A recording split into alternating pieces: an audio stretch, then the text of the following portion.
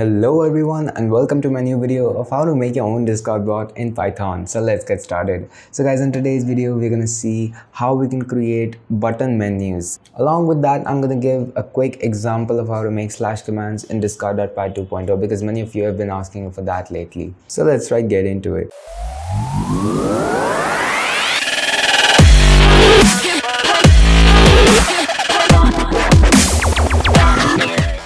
This is the basic bot class. I'm creating an instance and running the bot. Now make sure you have the master brush installed and it is one of the latest commit because in the recent times there have been several commits made by the developer and they're required. So first of all, we're going to have a setup hook which will define a property of the bot as self.session, which is AI HTTP client session.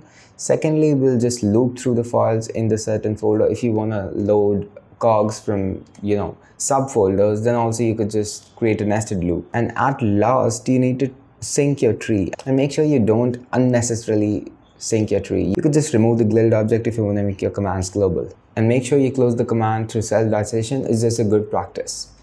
Now go to your cog, and now a setup function is also asynchronous, and as you can see, I've defined the guild, which is a list. You could pass more guilds and they will be automatically synced for that. Secondly, this is an async function, so we are of course going to await it. Now, as you can see, I've imported app commands from my Discord and I could just simply create a command through that. You could give it a name and description. Let's say I give it a description and we can just say, you could give it a name, or maybe how about I give it timeout only, timeout test. It's going to have self, interaction, member, a time, and a reason. I can even make this using you need to import typing, and using that you could just say typing.optional and you could just pass int in the square brackets, and this will be an optional parameter. But I would say, how about we make this string? Reason should be optional, and we could provide a default value like the way we used to. And that is how you make choices. You could even separate the choices for each of the argument separated by a comma. This is going to be the name which is going to be shown, and this is the value which is going to be interpreted by the bot. It's just a key value system and it's perfect. Now this is just a test function. I'm not going to go in the details, and I'm just timing out the user like we used to. And if the user was successfully timed out, I'm just going to say successfully timed out for the reason and time being. And if not, then something went wrong. And now I can just time out my function. This is the description. I could just select any member, 5 minutes, and any reason. I have not provided any reason, and it has timed out the user for 300 minutes. I've created this sample code for other examples. You could just go with it, go through it. I'm not going to go in details. You could just pause the video and see it, because the main point of this video was to show buttons with menus. So let's get into it. Now outside the cogs, I've created a file named button menu. You could use this file anytime, anywhere you want to create as many button menus as you want. Now let's create a class, and you could name it anything like button menu. It's going to inherit from view, and it is going to have a few parameters like pages. You're going to have to pass a list of the pages. Like you could even pass embeds with like 2 or 3 embeds, files, or just text. You could pass anything basically, but that has to be a list. And next we're gonna have a float, like for the amount of timeout. Now this user parameter is interesting. If we do not pass this user, then other people can also interact with your command. But if you don't want them to interact, then you will have to pass the user. And of course in the super init, we're gonna pass the timeout is equal to timeout. Now we're going to have a few variables like self.current page, which is going to be the present page, and it's of course going to start with 0. Secondly, we're going to have pages, then user, and the length. Length will be the maximum amount, like the last page. We are subtracting 1 from the total number of pages because in indexing the count starts from 0. And we're going to start creating with the buttons. So button will be UI.button. We're going to have an emoji. I'm going to have a custom emoji. You could have default emojis as well. And a style can be discord.button style, and I'm gonna keep this one blurple. It's your choice anyways, it's just the UI. And then I'm just gonna call it first page. Now this name doesn't necessarily mean anything, right? And the first parameter is going to be the interaction, second is going to be the button. Now for now I'm going to pause because we're going to create a function to switch to pages. Now I've created 4 more buttons. One will be before page, then stop page, then next page, then last page, and I've created a pattern of their colors. You'll see that later, of course. And the stop button, what I'm going to do is I'm just going to say for I and myself are children, which is going to be all of the buttons, and I'm going to just disable them all. And then I'm just going to make sure that the interaction is updated. And at last, I'm just going to stop the embed. Now let's create an update function. So I'm just going to say async def update. It's going to have a self parameter, then page, which is going to be an int.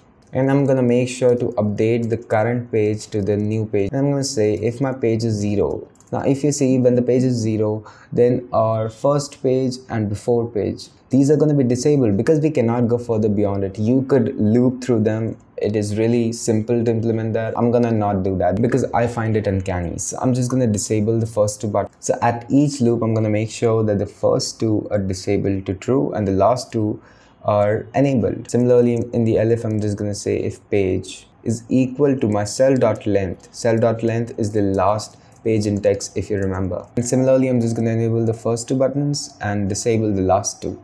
And in the else condition, I'm just gonna enable them all, like if the buttons are in between of them. Now let's create a get page function. So this is just gonna return us the information regarding each page. So I'm just gonna say get page, like you could just call it anything. It could be anything. If you see, the page could be a list, a string, an embed, an attachment, file attachment, discard.file.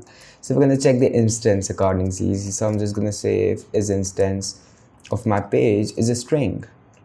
Then what I'm going to return is I'm going to return 3 things. First is going to be my content. So the content, as we know, is string. So I'm going to pass the page. Next, we do not have any embed. So I'm just going to return an empty list. I'll show you what do I mean by this later. And third, we do not have any files. I'm just going to pass an empty list again. Similarly, I'm just going to check if the instance page is an embed.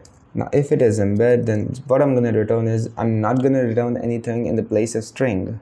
So let's let it be none. And since there can be more than one embeds, what I'm going to do is I'm going to return a list of this page. And thirdly, we are not having any files, so I'm just going to return an empty list. And now we can have instance of a file. So what we're going to do is we're going to return none in the place of content because there is no content. Secondly, we do not have any embeds, an empty list. And third, we can have multiple files. That is why I'm just going to return a list of these page. Now there could be one more condition that a user has passed a list. So I'm just going to say if is instance of my page is a list. Now this is typing.list. I've just done list comprehension that for x in page, an instance of that page should be discarded embed and all of them should be embed. If all of them are embeds, then we're not going to return a list but rather just a page because it is a list only. And if all of them are files, then we're just going to return page rather than a file. It's just similar to the above ones. If the case is not either of them, then I'm just going to raise error, say meaning you cannot have 2 separate files and embeds, you need to have a single type. In this else condition, you're going to have an error and you could do the error handling. I'm just going to skip for now. Now let's create a function to jump to a certain page. I've just defined show page. It has interaction because we're going to have to edit the embed. Now first of all, we're going to update our data. So I'm just going to say update and I'm going to pass my page, which is passed in this function as well. Now I'm going to get the page through this. So I'm going to say content, embeds and files is equal to, now I'm going to call this function. So I'm just going to say await myself.getPage.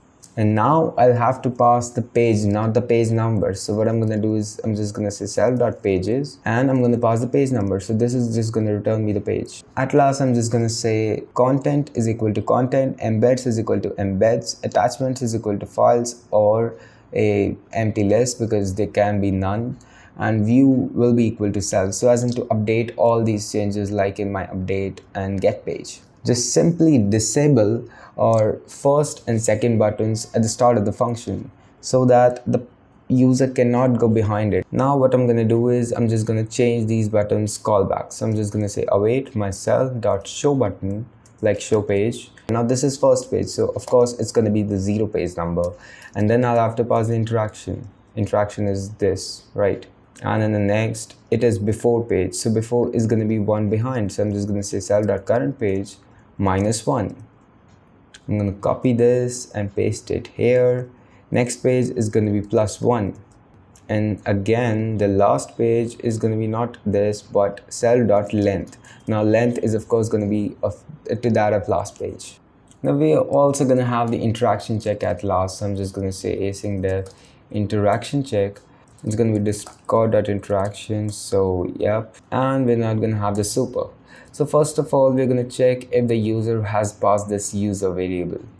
We're going to say if cell.user, meaning that only this user should be able to use that specific or operate with that specific button view, and then we're going to check if my interaction.user is not equal to my cell.user. If not, then I'm just going to say interaction.respond.send message, this command is for someone else, and you could of course have a custom message. So since this interaction check failed, we're going to say return false. Like in everything else, we're just going to return true. And also you can disable all the buttons in timeout. That is really similar to what I did just now. You could do that. Now I've quickly created the / command, which is pages, and it has an interaction, and that is it.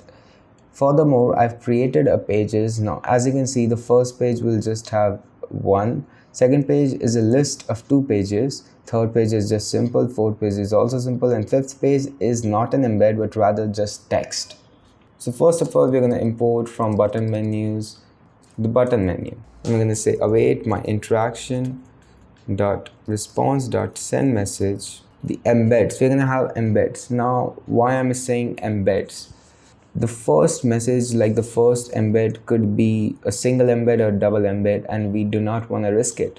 So what we're going to do is, like, let's say you do not know or you do not care, we're going to have a secure code which works for both the scenarios. So I'm just going to say pages.0 if is instance of my pages 0 is a list, and the else condition, I'm just going to say a list of my pages 0. Rest, I'm going to pass the view, and view will be my button menu, which I just imported, and pages, and this is just the timeout. Also, you can mention the user if you do not want anyone else to operate with the button menu. So I'm just going to pass the interaction.user so as in to test it. Now hoping there are no errors, let's run it. As you can see, I've got first page and the first 2 buttons are disabled.